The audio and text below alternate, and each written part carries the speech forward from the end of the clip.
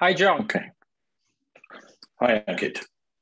So welcome to the first Tech Talk powered by Maps.io.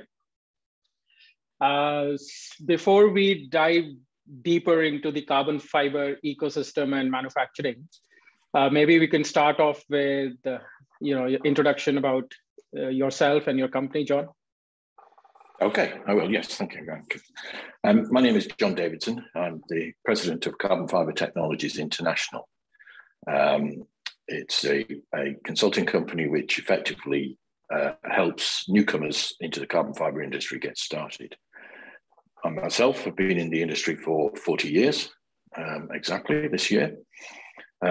Starting out in 1982, working on some early textile tow precursors for courtauls, working with what was then RK Carbon Fibers and is now SGL for a period of time.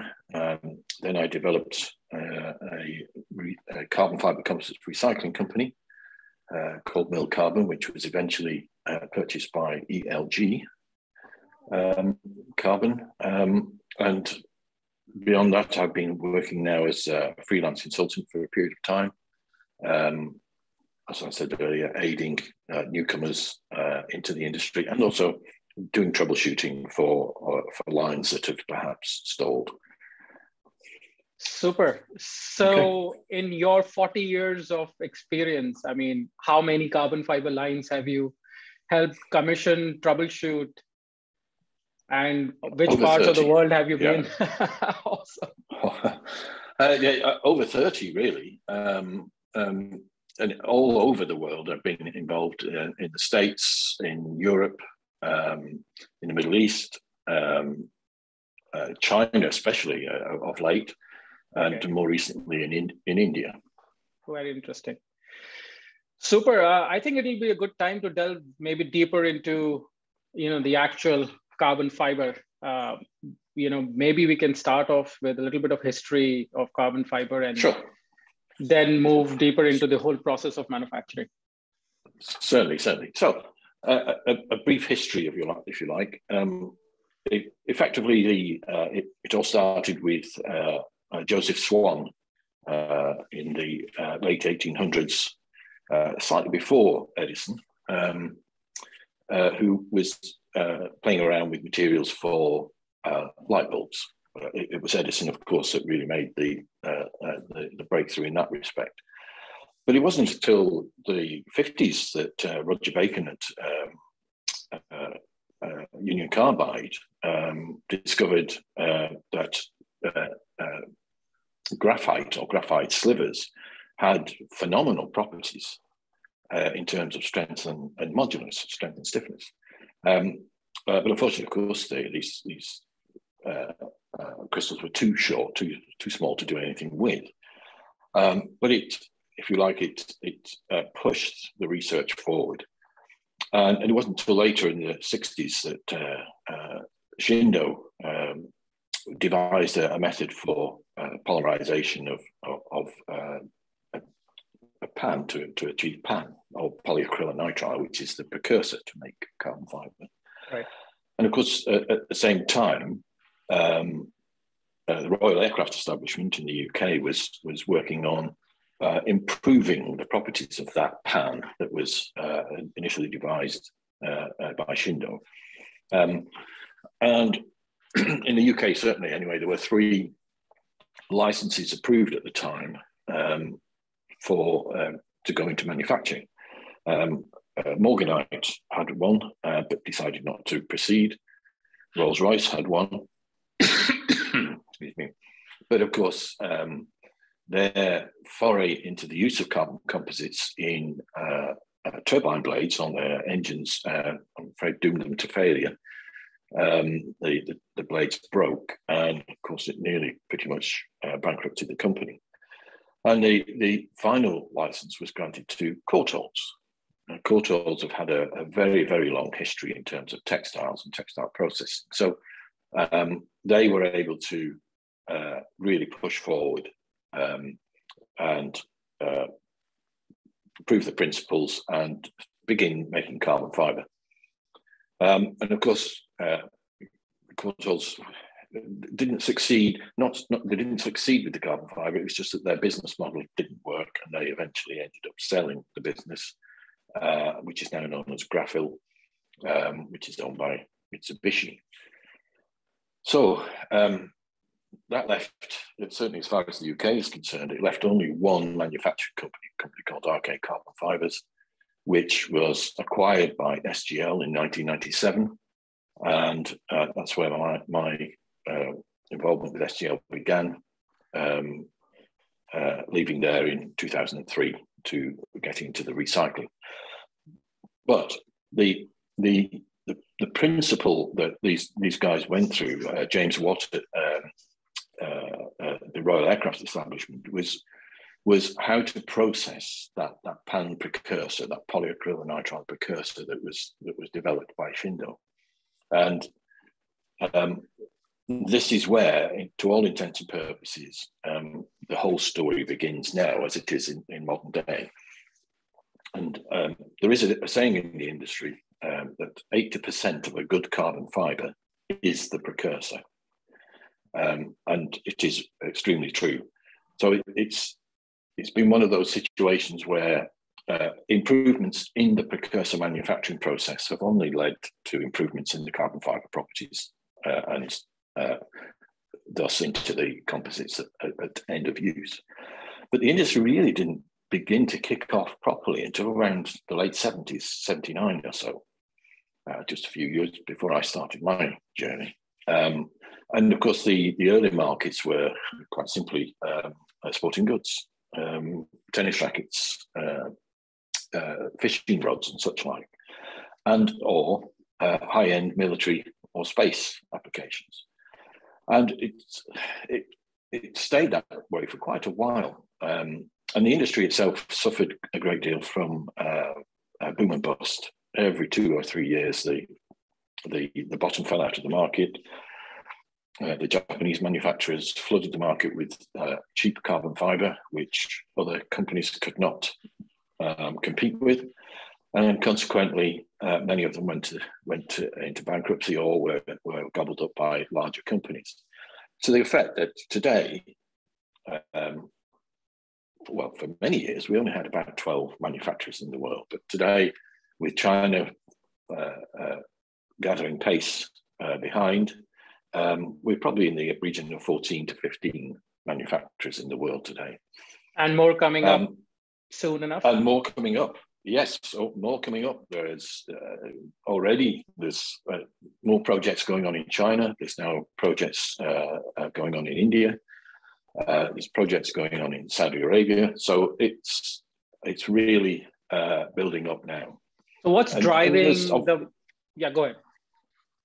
No, I was just going to say the reason why this is happening, the reason why suddenly the market's taken a boost, because for a while, between about 2011 and 2013, 14, the market was a bit flat. Not a great deal was happening. And suddenly we've really picked up these past few years. And predominantly, it's the wind power requirements.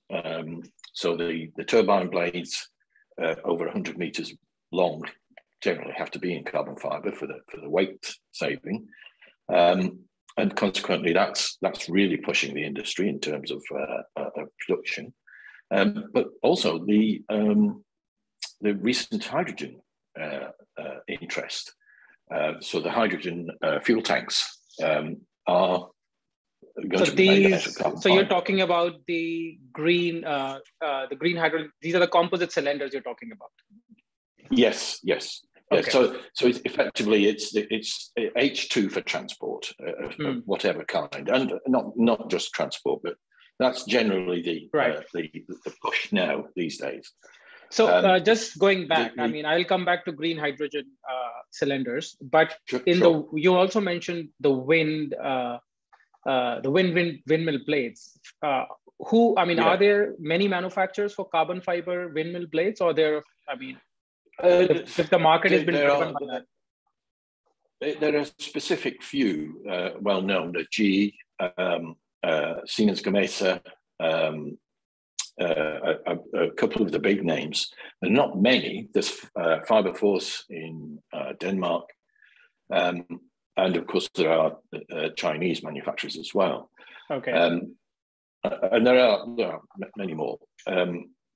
And it's this move now, this recent move into the longer blades that is really pushing for more carbon fibre capacity. Interesting. And the problem is, of course, it takes a long time to get a carbon fibre line into production. Right. So the move is afoot now to try and meet the anticipated market in the coming years. And you mentioned green hydrogen. I mean, that's really upcoming. Like all over the world now, the world is moving towards green hydrogen. So you foresee the next market is towards composite cylinders. So every vehicle is going to have a cylindrical hydrogen cylinder made out of carbon fiber. You believe? In fact, don't forget batteries, of course, and battery casings are being made out of carbon fiber as well. Oh, really? Yes. The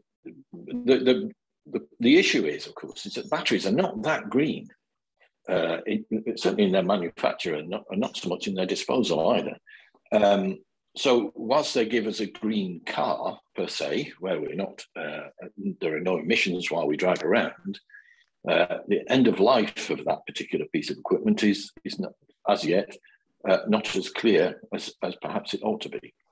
And hydrogen, of course, is more akin to the way we use cars today in terms of you go to a petrol station, you fill it with fuel, and you carry on your journey. Right. And so the same would be with hydrogen, a similar sort of process of use. So there is a strong push for hydrogen, especially in transporting trucks, because it's easier to get a number of cylinders on as part of a truck than perhaps something in a car has to give up the space for the cylinder. You always have these problems. I remember in China they used compressed natural gas in their taxis. Right, same here in India. You can't get your suitcase in a boot. So there are pluses and minuses. I think electric batteries and green hydrogen, that's another whole discussion topic that I think we should come back to. Oh, yes. But before we digress, let's come back to carbon fibers. Yes, sure.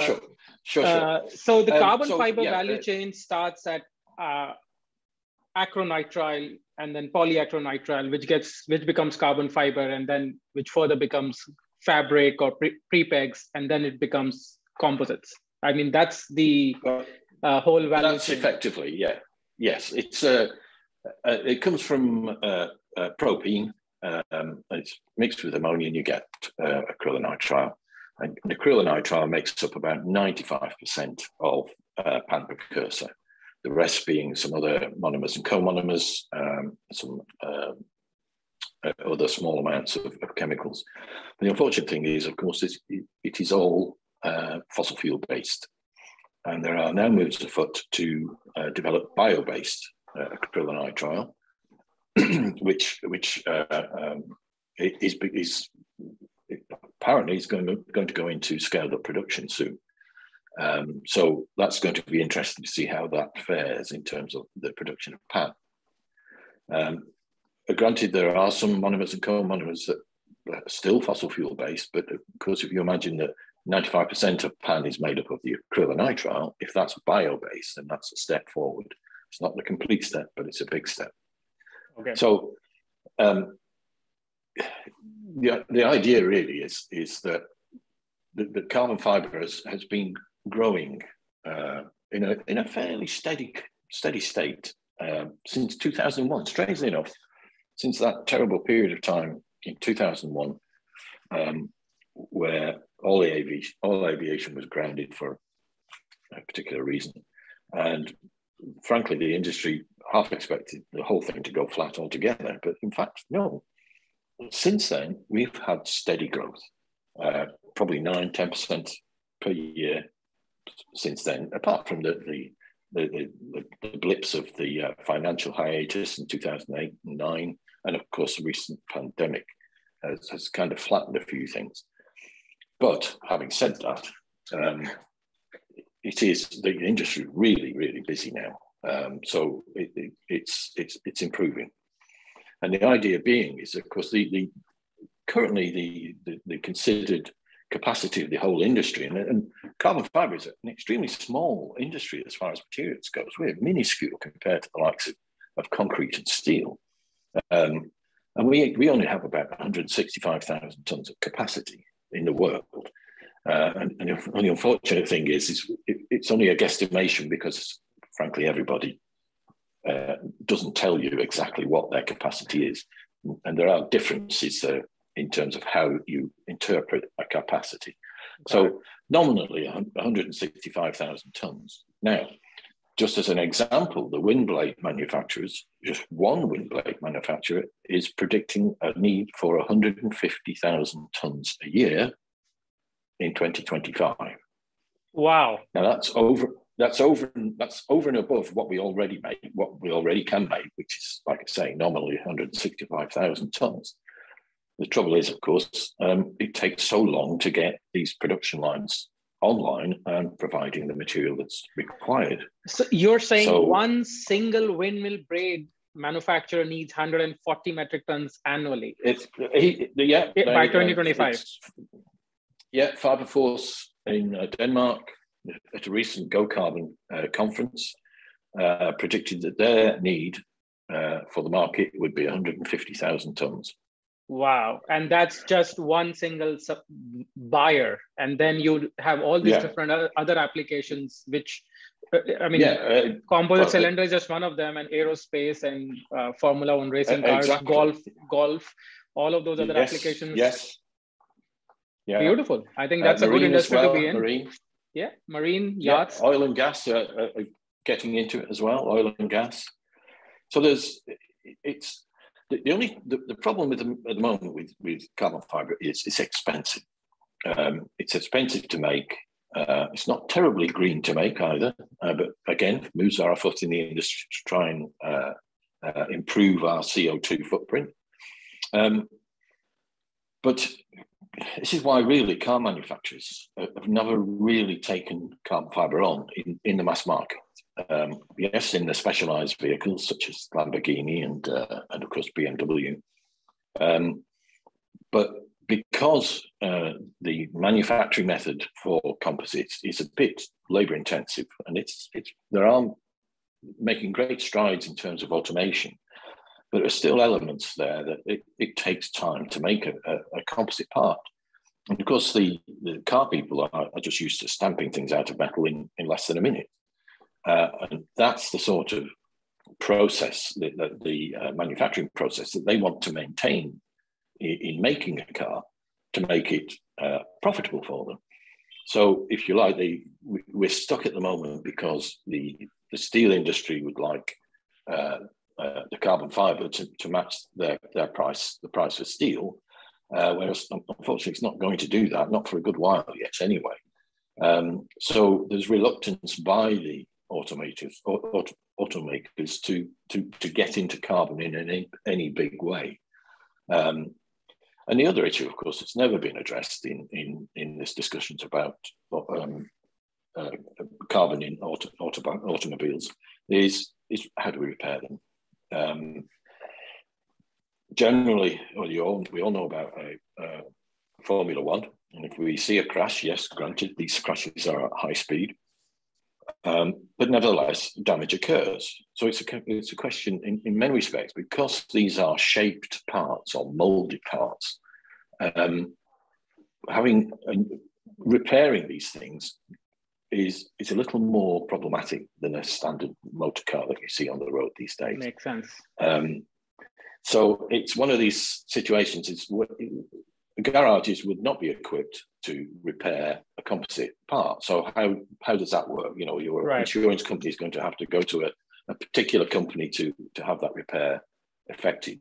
And that infrastructure is not there, and it would take a while for it to get there. So there's that reluctance just at the moment.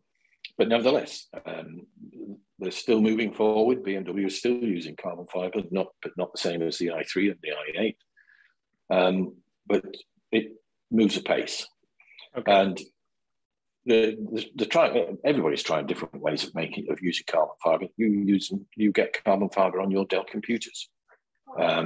In fact, you probably get recycled carbon fiber on your Dell computers these days. So that push is always there, because somebody's always coming up with a way of making use of carbon fiber. And it has a number of properties, of course, let alone from its strength and stiffness. So it's still something that's growing. It's a growing industry, and we're still learning in many respects. And the range of carbon fibers that you get have almost become, whilst the industry doesn't have any standards per se, no acknowledged and accepted standards, we tend to use, unfortunately, the Torre nomenclature when we speak about the properties of carbon fiber, so the T300, T700, T800 type thing. Right. But everybody has their own. Everyone has their own nomenclature. Right. But if you like, the Torre T system is the unofficial standard that everybody talks of when they're describing the properties. So what's the difference between a T300 to a T800 or 700? What's the difference? It's simply the strength of modulus. Okay. So we talk in terms, when I was early in this industry, the strength was in GPa or gigapascals, right. And the modulus was in megapascals. Now that's turned on its head now, and strength is in megapascals and modulus in gigapascals. But I still speak in the old ways. So a T300 is 3.59 gigapascals strength and nominally 230 modulus. Okay. A T700 is 4.9 with possibly 230 to 250. And this is the interesting part about carbon fiber. You can, to some degree in the processing, affect the properties of the carbon fiber. So you can get a variation on those themes within, they're just one spot on a graph, if you like. Because there are a variation of themes in terms of the strength and modulus that you can impart to your material during its processing. And if you go back, if you like, if we take this back now to the actual manufacturing of precursor, and this is where, if you like, we really do help ourselves in terms of how that carbon fiber converts into the properties we require.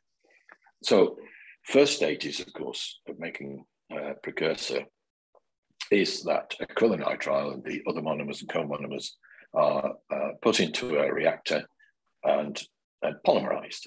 It's a bit like making bread, if you like, bringing all your ingredients together and mixing them together.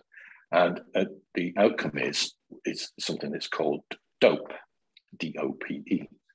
And this dope has the look and consistency of honey. Excuse me. And that dope, the way then it is progressed through the system, is placing a really important part in the quality of the carbon fiber that we get, not the quality of the precursor, which leads to the quality of the carbon fiber. And that dope, if you like, is treated in different ways depending on the polymerization process. But ostensibly, that dope, that honey-like mixture, is mixed with a solvent, and there are I think there's about 5 solvents that are currently in use. DMSO, which is the favored one because it's a little more environmentally friendly, but not necessarily as easy to use. DMAC, which is maybe being considered as not friendly, but fairly easy to live with.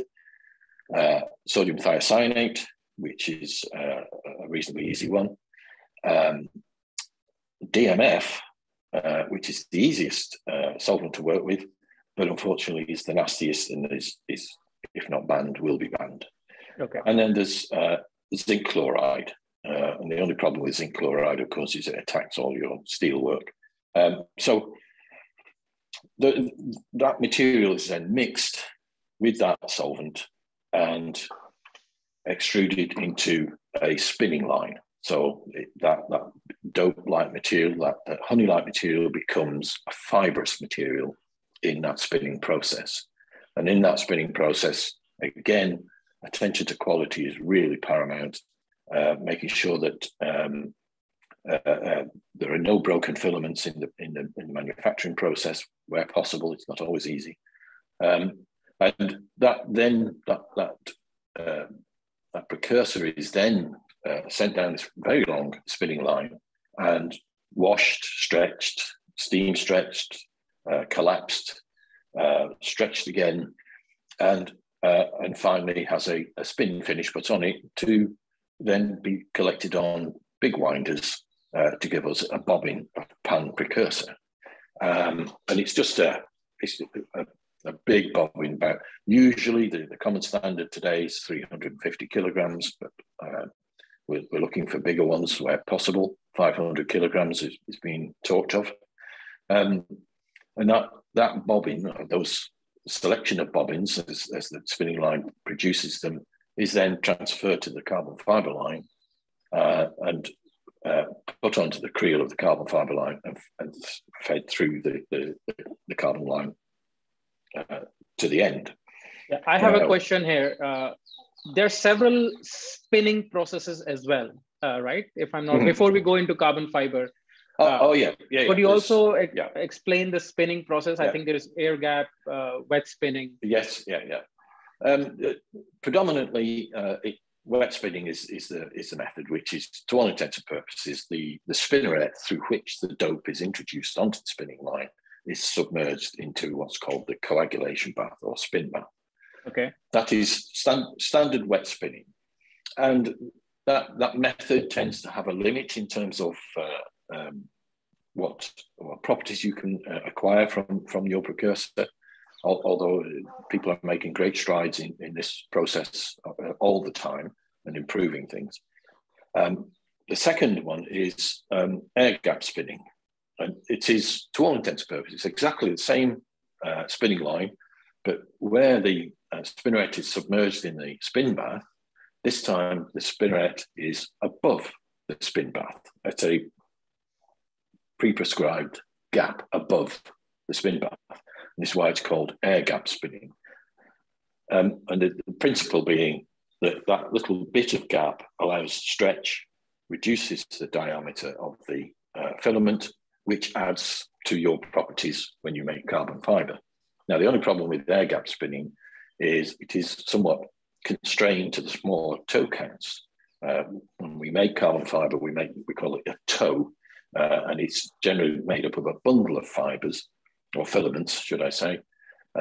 We talk in terms of K, 1K, 2, 3K, 6K, and that determines the amount of filaments within that bundle of fibers, that toe. So all the way up to 320K, 480K, even 610K in certain circumstances. So so if I'm not wrong, the smaller filament count is more geared towards aerospace applications, whereas the bigger toe count is more geared towards commercial applications. More in industrial, that's right. Right, industrial. So they make, you're generally constrained to 3, 6, and 12, and sometimes just 3 and 6, and companies just make multiples of toes to get up the higher counts. So, if they want a 24K off an air gap line, they just pull 4 6s together, 4 6Ks together, or something like that, and they air intermingle that to make a toe. There are other methods out there. There's melt spinning of pan, which is really only at research level at this moment in time. It's not made too many great strides, but that's of interest because it does take away a lot of the not just the equipment, but the bad environmental issues that we have with making pan precursor. But it's not mature enough. There have been some research benefits but nothing yet as far as scale-up is concerned. So right now we're stuck with wet spinning or air gap spinning. And depending on what the end use is, companies will have both lines, depending on what their customers require. So that precursor, depending on how well it's made, the recipe it's made with, how well it's handled down the line, the spinning line, the quality assurances at every stage, and giving us a good precursor for the carbon fiber line is paramount. Because what we're going to do to that precursor next, if there are any faults in that precursor, they are shown up quite dramatically on a carbon fiber line. Okay. So we have our pan bobbins, and they are now on our creel, as it's called. It's just simply an unwind station, and depending on the size of the line, the common standard at the moment is 3 meters wide. There are some wider, some smaller, and depending on the toe count will depend on how much material you can get through that line. When we say 3 meters wide, that's the width of the toe band. So that's the width of the multiple of toes that we can get in that space. So we spoke about polymerization. That's where we make the dough. After polymerization came the spinning line. That's where we made this white fiber called precursor. And now this precursor bobbins are brought to a carbon fiber line. So you can have a separate plant for precursor and a separate plant for carbon fibers. Yes. The ideal situation is that they are in very close proximity to each other. Okay. That's the ideal situation. It doesn't always happen because most of the manufacturers, carbon fiber manufacturers, have precursor manufacturing capability as well. They keep it in-house. It's a way of making sure that they don't have too much competition, because acquiring pan is quite difficult on the market at the moment. There's only one company, and that's a Chinese company. Okay. So that's why. It's generally, yes, if you do have a pan line and a carbon line together, that's perfect. That's the perfect scenario. And ideally, they are in close proximity to each other because the feedback is good. You know, if we're having a problem on the carbon fiber line, we can tell the spinning guys, they can see if there's been problems on their line. So it works very well that way. So now you bring the 300 kgs or 350 kilograms of bobbins to the carbon fiber line now. Okay. That's correct, yeah. And I was just saying about the fact that the standard at the moment is a 3 meter wide line, and that simply relates to the width of the toe band as it passes through the oven. So the equipment itself is much wider than that, but where the toe path of the system is 3 meters wide. So 3 meter would correlate to how much in production quantity? It's what we call a nameplate of 1,500 tons. And generally the industry tends to quote these capacities around 12K toe. It's been a standard as we've gone along in the years. When a proposal is made, it is always predicated around the use of 12K. So 3 meter line equates to 1,500 metric ton per year for 12K toes.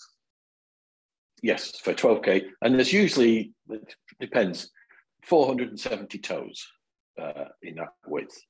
That's a lot of carbon fiber in there. Now, obviously, most carbon fibers can pretty much produce any toe count, although 1K really should be done on its own small separate line, even 3K for that matter. But ostensibly, any carbon fiber line worth its salt will be able to produce any toe count. Now, in some cases, because of the higher toe counts, so 320K and above, a different method of introducing that material to the line and collecting it is required. So there are quite different scenarios involved, but generally a line is usually predicated around 12K, but it can do 6K, it can do 24K, it can do 48K, and higher if the design is there in the beginning. And so the production nameplate would change accordingly. Yes, you get, you imagine you've got 470 24K, 12K, you get roughly, or in the order of half of that for 24K, as you might imagine. You're going up in size. And similarly, again, half again if you go to 48K. 48, yeah. But the interesting part of this is that you get a higher yield for this, for the nominal same throughput. It's simply the fact that the toes are much bigger and the yield is somewhat higher. So at 24K, that 1,500 tons could very nearly become 1,600, depending on line speed, of course. Right. And as far as 48K, you're nearing the 2,000 mark. Again, dependent on line speed.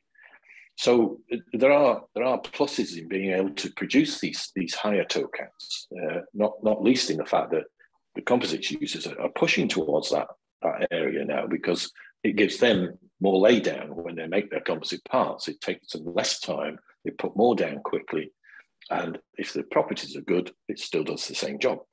So there is great interest in going to these industrial sizes and trying to drag the aerospace more towards these industrial sizes. Okay. But it's a slow process. Right.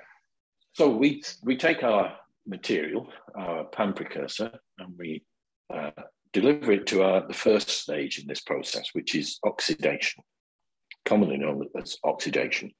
But in effect, it's also known as stabilization and cyclization. So we present the fiber to these very large ovens that are air-heated recirculation ovens.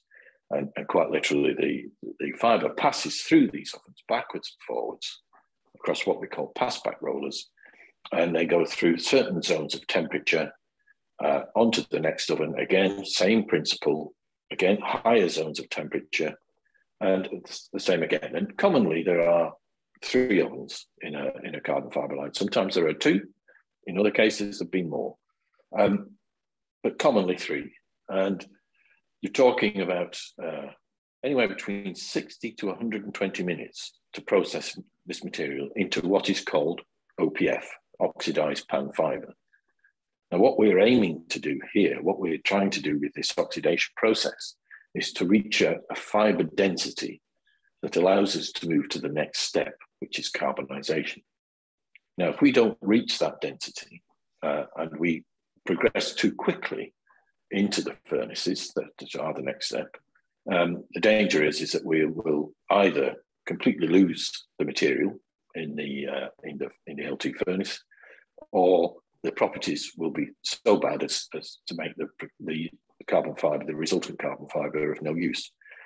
So it's we have to be very, very careful with this first step in terms of making sure that we don't suffer from what we call skin core, which is, I like to use the analogy of, you take a frozen turkey out of your freezer, you put it straight in your oven and cook it for 2 hours. Yes, the outside is cooked, but the inside is still frozen.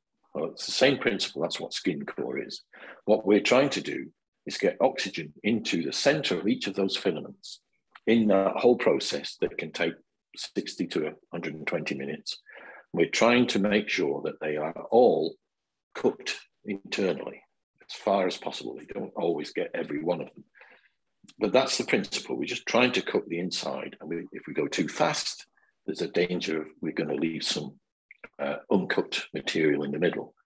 If we go too slow, well, we don't want to be slow, because that reduces our capacity, it increases the energy requirement for the time it takes to do that. And also, we can damage the fiber by our density will be way too high, and we're in danger of damaging the fiber. So it is a bit of a balancing act in all aspects, not just the fiber that's going through these hot ovens. And we're talking about anywhere from 220 up to maybe 260, 270. Each manufacturer has their own recipe for these things. And again, it's obviously centered around the precursor that they're using. So this oxidation process is, I often say, there is as much art as there is science in making carbon fiber. And the art comes in with the guys who are running these lines, the operators. They understand the process. They see the difficulties there. They have solutions for those difficulties. They understand what's happening and how to deal with the line. And it's that interaction, if you like, that enables us to have a steady state line with good properties at the end of the day. And the biggest danger we have in the oxidation section is, well, the worst case scenario is what we call a gas explosion, where the predominant waste gas that's generated in the system is hydrogen cyanide. And if that's not removed properly from the line, it builds up inside the ovens, and we can get a fire explosion. The worst case explosion. The next best is a fire, which is never welcome, but nevertheless is easier to deal with. We understand how to deal with those. And then, of course, there is the other contingent, which is that we could possibly have a fibre fire, where the fibre is caught fire for many different reasons. And of course, we have protocols for dealing with fires. Ovens come these days with deluge systems on them to contain the fires. And we have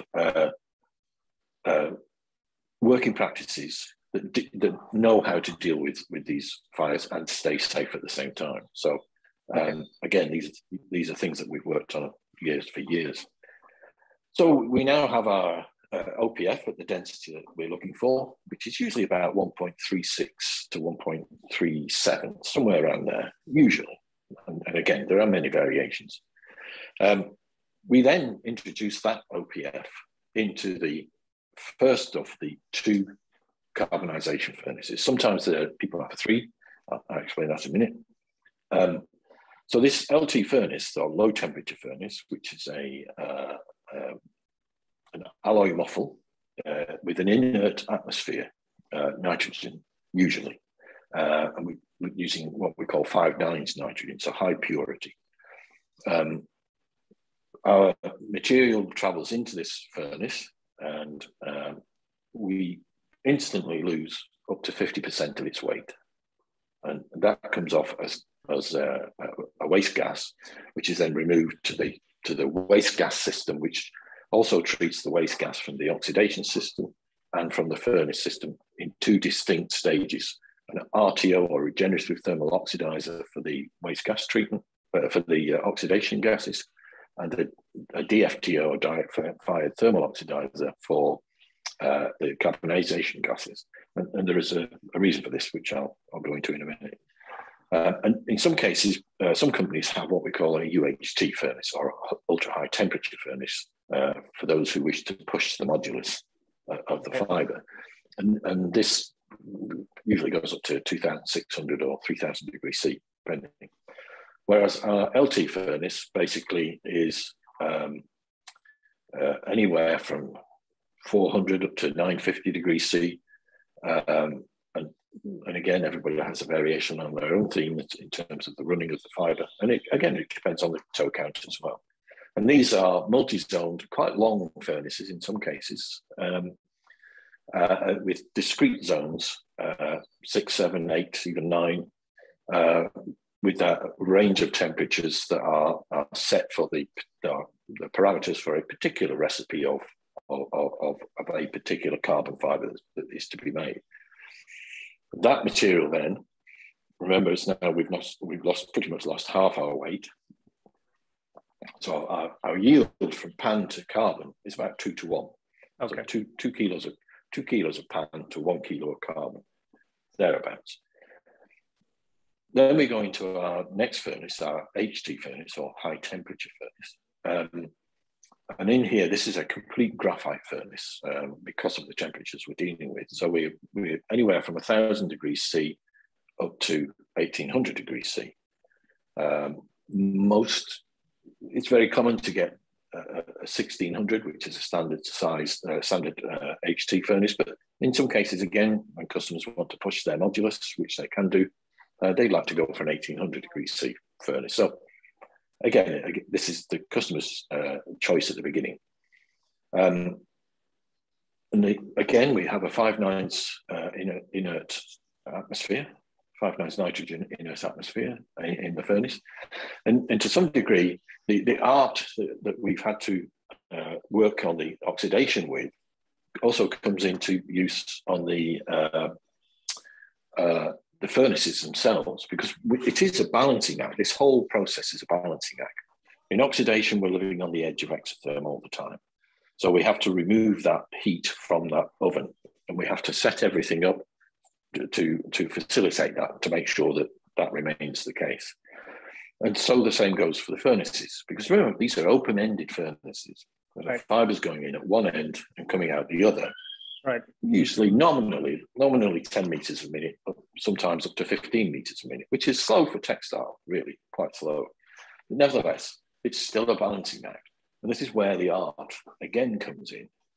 Now, in the old days, we used to have an incinerator, simple incinerator, right next to the furnace, and it was much easier to balance the furnace. We could just do that by the small change of a valve.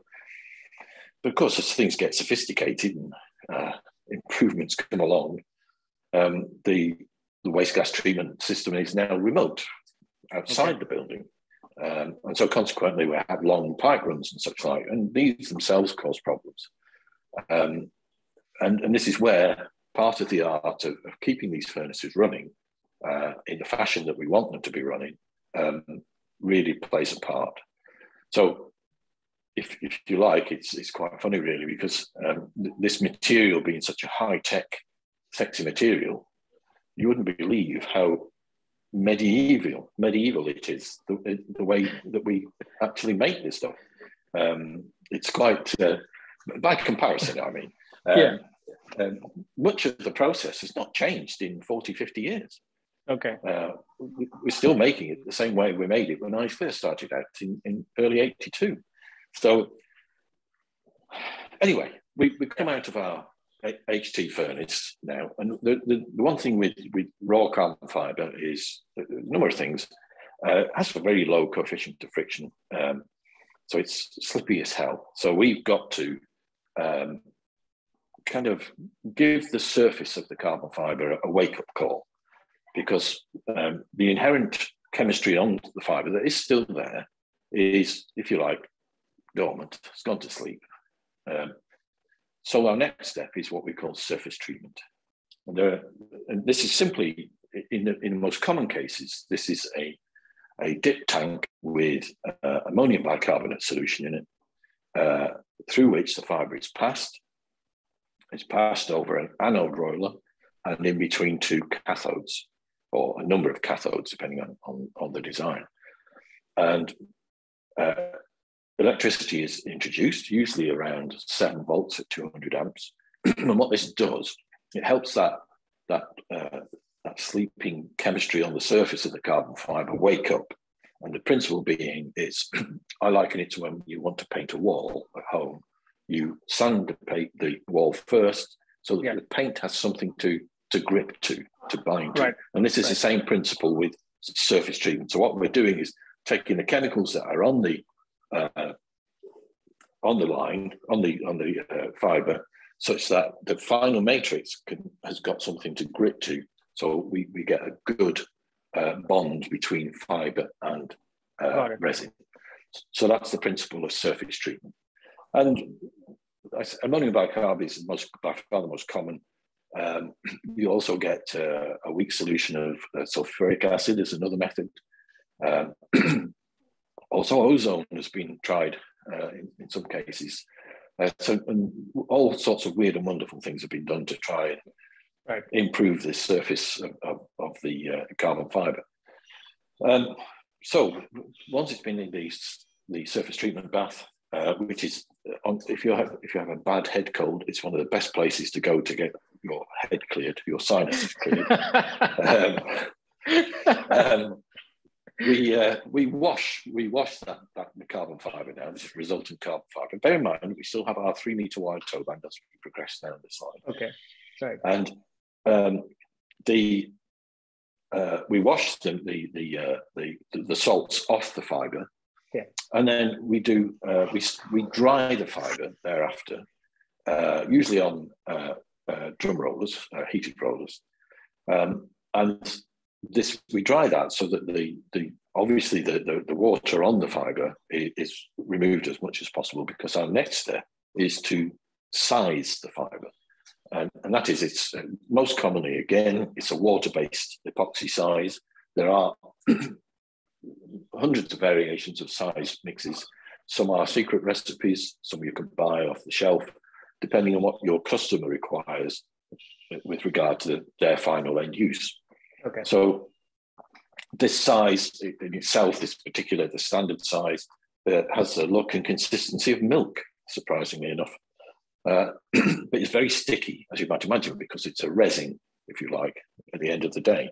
And we put this size on for 2 reasons. One of which is, of course, the resultant composite is predominantly an epoxy thermoset resin, and that epoxy size helps with the bonding again. But it also helps to protect the toes as they are then processed further beyond the end of the line. From there, we dry again, and most commonly, in the early days, it always used to be drum rollers, heated rollers. But the unfortunate thing in those days, I don't think the surface was extremely good of the rollers, and we had buildup of resin onto this hot rollers. And as you might imagine, because to all intents and purposes, you're curing this resin onto the fibre. Right. And it left residue on the rollers, which then predominantly damaged the fibres as they passed over again. Makes so sense. We did away with that. Yeah, and we moved to what we call a non-contact dryer, which is, to all intents and purposes, it's a vertical clamshell dryer, an air impingement dryer. So we come in at the bottom, up, across the top, and back down again. But the drying is done away from rollers. There are rollers at the bottom, there are rollers at the top, but the drying's done in the middle. Okay. And this, it works extremely well. And so we have our dried material. We then go through our final drive system into collection. And collection is usually done with online winders, where that carbon fibre is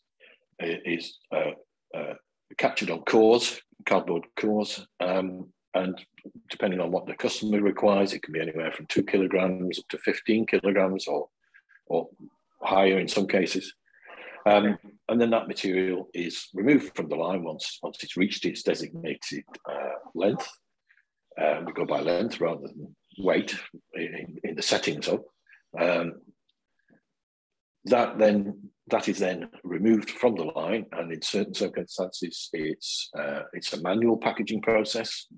The bobbin is weighed, labels are put in, plastic shrink wrap is put around it through a shrink wrap oven, and then boxed and palleted, ready for delivery.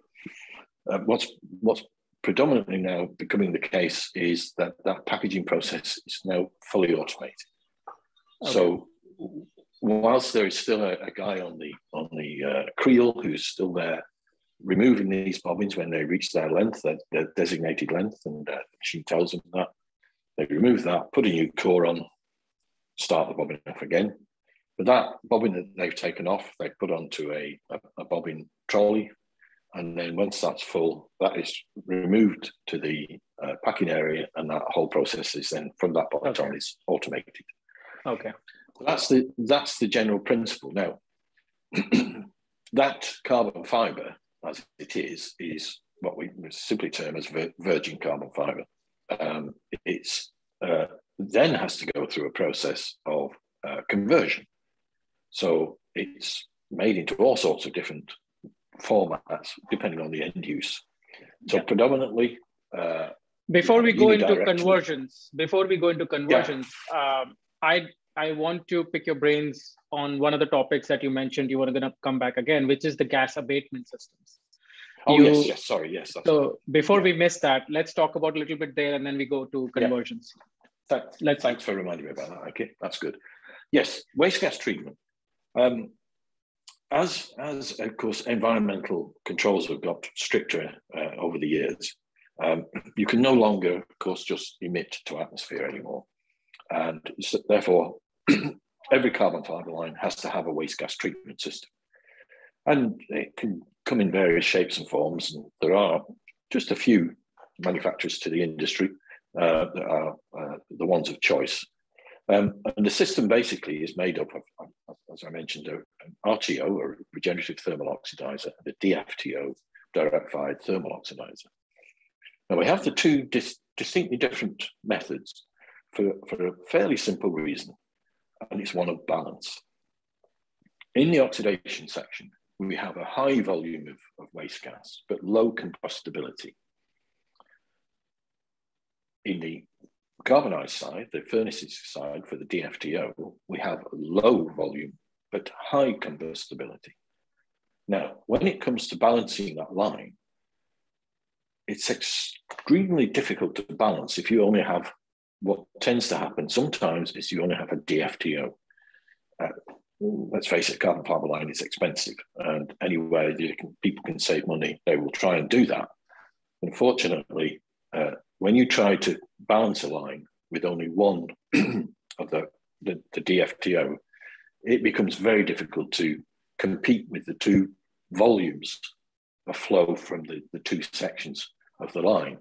And this is why we always recommend that they must have an RTO and a DFTO, because otherwise it just makes your life hell. Now, so what does an RTO do, and what does a DFTO do? Well, an RTO is basically, it's a fairly large object, and it's heated to around 850 degrees C. The waste gas comes in, it's heated, passes through a filter bed, which is usually made up of ceramic, either ceramic saddles or ceramic saddles and ceramic blocks, which have fine holes in them. And this is a way of filtering out the gases and then burning the resultant gases. The only problem with this is one of the biggest problems we have in the industry is that the spin finish that is put on the precursor on the spinning line is silicon based.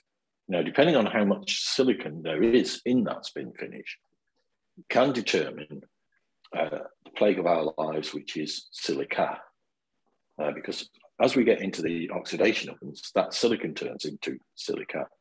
And if there's a lot, it comes off in the oven, and not only can it block the oven up, but it actually blocks the RTO up and becomes a real problem, to the point now where some manufacturers have two RTOs, one being used and one on standby. So that's what the RTO does. But the DFTO works as a standard incinerator in many respects. So, and it's a multi-staged incinerator, and that helps to burn off the really bad gases that come out of the LT furnace, mainly hydrocarbons and some HCN and so on. Now, one of the things that we have improved on is recovered heat. And of course, what we try to do, and what we do now as common practice, is to take that recovered heat from that waste gas treatment system and reintroduce that recovered heat into the oxidation ovens. And an oxidation oven has to be designed to take this heat. It can't be. It's one of those things where you can't just do it after the effect. Right. And that helps us to reduce our energy requirement for the ovens. So it's a real boon, and it's a good use of a wasted opportunity. So can we also recover gases, or can we also recover gases and silica? No, really, because the silica, we tend to just wash that off. It's a real problem, and they are looking into new spin finishes without silicon, but we'll see. We'll see what happens there. Okay. Somebody talked about capturing HCN off the system, but nobody's really been serious about trying to do that. Maybe somebody's researched it, but it's never got anywhere on a full scale line. And the hydrocarbons, because they are such a mix of chemicals in there, how are you going to separate them? Sometimes it's a case of live with what you've got, because what you're proposing to do is possibly more costly and may cause other problems elsewhere. So it is where it is at the moment, but I have posed this question to some of the waste gas system manufacturers about carbon capture. How do we, or can we, is it something that we can do that, again, that would help to mitigate? Now, the line generally has to adhere to certainly European environmental regulations, which are fairly strict, and that we use that same legislation to supply to all over the world, who are pretty much the same sort of levels. So that's a carbon fibre line cannot operate without a waste gas treatment system. It is de rigueur. So you have predominant gases and waste gas coming out from oxidation oven and LT. Is it also from HT and UHT as well? Well, ideally, you should get very, very, very, very little out of the HT, because most of it's come out in the LT. If you're getting any tars coming out in the HT, then you're not processing correctly in the LT. And it does happen. I've seen it happen where somebody's got things wrong, to say the least. So how do you get rid of UHT? Sorry, yeah. I was going to say, just from the UHT, I would anticipate nothing at all. Okay. How do you get rid of the tars that is in the LT? Well, this is a problem. On an LT, just imagine this, it's a long tunnel, probably in the order of 15, even up to 20 meters long. Yeah. With open ends, with what we call nitrogen seals on the end of each end. And 50% of it is getting wasted. You said precursor, half of it gets wasted. Yes. So I'm assuming that's gases and tars. It's all sorts. It's generally when it first comes off, and it comes off in the second or third zone of that furnace, which could be anywhere 400 degrees C, something like that. Okay. And this is where we place our exhaust ports. These long tunnels have exhaust ports on either side, and you may have 2, you may have 4. I've seen 6. Again, customer requests. But the principle is, of course, is that that cloud of gas that generates at that whatever particular temperature we're talking about, and of course line speed plays a part in this as well. And it generally comes off in around the second or third zone of this furnace. And it's almost like a little black rain cloud, if you like. And the principle is when we're running these furnaces, and this is where the art plays a big part. We look down the furnace, which you can do, and it's not dangerous to your eyes at all. I would like to be able to see to the end of the furnace, but not clear. If it's clear as a bell, that atmosphere inside, it worries me because there's a possibility of air ingress. So we don't want air in, because that damages not only the fibre, but also damages the equipment as well. Right. You said it's nitrogen inside. It's nitrogen inside. The ideal atmosphere inside is like a hazy summer day. That's a good atmosphere.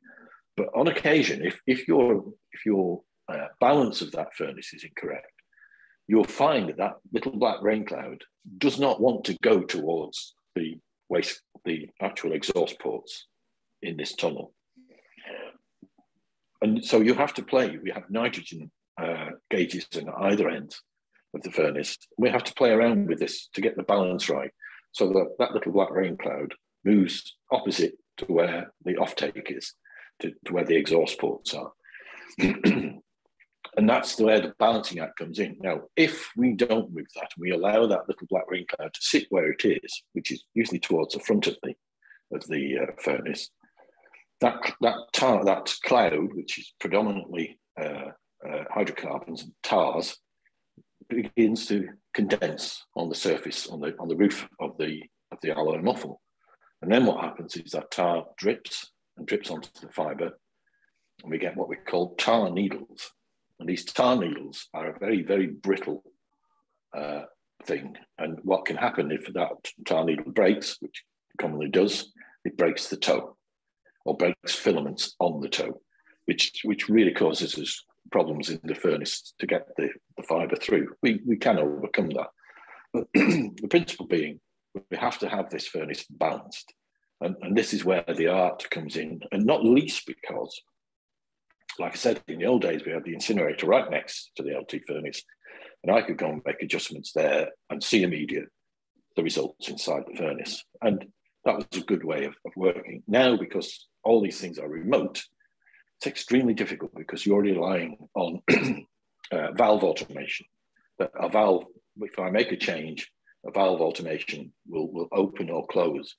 In some cases, it's not too bad, but predominantly, I would prefer, and I think most of us would prefer, control at the side of the furnace, and usually simple manual control is the easiest. But unfortunately, because of the way waste gas treatment systems have gone, they are remote, they are PLC controlled, and they're controlled well, but as far as being an old-fashioned person doing this for many years, my preference is to have that control at the furnace itself rather than through a PLC. But we have to live with these things, and they do work. They do work. In fact, one particular company, a Japanese company, builds furnaces, have what we call, what's commonly called now, burn boxes, where the waste gas is initially goes through a small incinerator, very, very small incinerator, and then that resultant burnt gases then go to the main DFTO. And that's a way of controlling, it helps you to control your atmosphere in the furnace because it's there right next to you and you can have some control over it. So these are the and how do you get rid of those tar needles? How do you get rid of those? How do you remove them? Well, you don't. There's nothing you can do about that because the instant you touch them, if you do touch them and they're still intact, they break. Or if they actually get down to the bobbin in a collection, as they are wound up onto the bobbin, they break. And you can see sometimes the broken filaments. You can feel that they are stiff with tar. And that's a ruined bobbin. Nobody wants that bobbin then. But this is where there are aspects of this line. Everybody wants to automate the carbon fibre line, but it's extremely difficult to do that. Yeah, there are some aspects that can be automated, especially the packaging and such like. But the danger is that, yes, the best thing that we can ever get off a line is data. So understanding changes and seeing where those changes occur is how we work with the line. The danger is, and what most engineers want to do, most manufacturers want to do, is take that data and use it as a control loop. The unfortunate thing is, and this tension is one of the big things on a carbon fibre line. We purposely stretch and shrink, both in the oxidation and in the carbonisation, but it's under our control. We do that purposely to impart particular properties to the fibre. But some companies have wanted to try and use that tension data to use it as a control loop. But the unfortunate thing is about this precursor that we're using, it's to all intents and purposes, it's a textile, it's modified acrylic. In many degrees, it has a bit of a life of its own. So it's one of these things that this is where your operators really earn their money. They understand what's happening. When they can see something on an oven, they understand immediately what's going on. Might be a problem here. We're seeing something here, so there's something further back that's causing that. Let's go and sort that out. An automatic system can't do that. It can't think for itself. Okay, we've got AI coming, but is it that good yet? Right. And this is where, whether we like it or not, the manufacturing carbon fiber is going to rely on human beings just as much as the science of it. So it's the mixture of art and science still. Right. Look, and there's no harm in trying to push more towards the science to get more control of things. We understand more about the process now than we ever did before. But there are still certain aspects of, let's say, in an oxidation oven, you cannot see in an oxidation oven, you cannot look to see. Generally, they are a void. There's nothing inside, depending on the style of the oven, the way the air is moved and introduced into the oven. There are 2 or 3 different varieties. But that air basically lives, it's in a void, and a big void inside. You walk in and quite easily. And the trouble is, you can't always see how that air is moving through that oven. When an oven is set up, it's set up empty, okay? So they do all their airflows, their temperature profiles empty. And that's as far as the OEM will go. That's it. There's my oven. I've proved that it reaches these temperatures in these corners and that place, and the airflow is linear and so on and so forth. Then we put fibre in and it all changes. The trouble is, of course, you can't get in while it's hot to measure it, to find out how it's behaving, what that airflow is doing, what the temperature profile is. So the next best thing is lots of thermocouples, strategically placed to give us an idea of what the flow, not just the temperature profile is, but the flow, because obviously the flow affects the temperature and temperature affects the flow. But the one thing we haven't yet worked out to do, unless somebody's done it quietly, is actually measuring that flow real time. Because what used to happen, me being the greenhorn in the early days, they'd send me inside an oven with a handheld anemometer and turn the fans on with fibre inside. And I was told, right, stand here, stand there, hold it up, read what it says. And, it's noisy and it is warm, even though the heating's not on.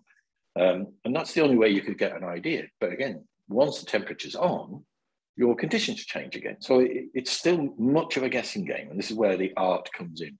Right. This is where we use our HMIs that are on the line that give us a screen of how we control things, the temperature, the fan speed, and so on and so forth. And being able to look at the fibre as it progresses through these ovens. And these ovens are big pieces of equipment, probably anywhere up to 12 meters tall, usually anywhere about, 18 meters long, by about 5 meters wide, 4 or 5 meters wide. They are big pieces of equipment. Right. And when the fibre passes through these ovens, certainly in the first oven and in the first zone, and these usually you enter at the bottom and exit at the top, and they're usually a two zone oven. So the first zone, the lower zone, zone 1 or bottom zone, is where the fibre first hits the heat. And this, if you have blemishes in your precursor, this is where we see it, because the toe collapses and causes no end of problems. The fibre, as it passes through this first zone, changes colour. Now, this colour is a very good indicator as to how our oxidation process is going. And it goes from from white to yellow to amber to chestnut to brown to finally black. And it's that change, and where that change occurs as it passes up the oven gives us a good indication of how things are behaving. Interesting. And so we use our control system that has those control loops in it. That's what drives fan speed and temperature predominantly, but we also look at other stuff. And it's that and how that material is progressing through those ovens gives us as big a picture as we can get from it. Now, understanding also what comes off in the oven gives us a better idea of how things are progressing as well. And there has been this move towards using FTIR, which is it's how to read what those gases are in real time. So as they are generated and removed from the oven, you can get a readout as to what the waste gas is constituted of and how much of it. And this gives you a good idea of if that process is working well. The trouble is, FTIR is extremely expensive, and not many people would consider it. But there certainly has been talk of moving towards that as a system for understanding what's going on in the oven. And this is the unfortunate thing. There's been a lot of good research in laboratories and such like, and you get small pilot lines like you have in Deakin University in Australia or Oak Ridge National Laboratory in Tennessee. But the unfortunate thing is these are tiny, small lines compared to a full-size carbon fibre line. And scale up from a lab to a full size, you have totally different conditions. So whilst there's good theory, good science coming out of some of the research, applying that to a full size line is not as easy as the researchers would have you think. So it's still very much down to experience, how these operators, and they're not. I've seen lines populated with graduates, degree students, MScs or just got a bachelor's degree in some science subject. They're the worst people to put on a carbon fibre line. Totally the worst people. Yeah. So before, actually, John, we only have another 5-7 minutes remaining. Okay. Let's go back to a little bit on converting as well. What you were talking about. Yes. So once we actually make carbon fibers, the next step goes. Yes, there's a number of routes. You can go to unidirectional prepreg. That is simply a number of toes are set up in a particular width, usually 600 or a meter or 1.5 meters, depends.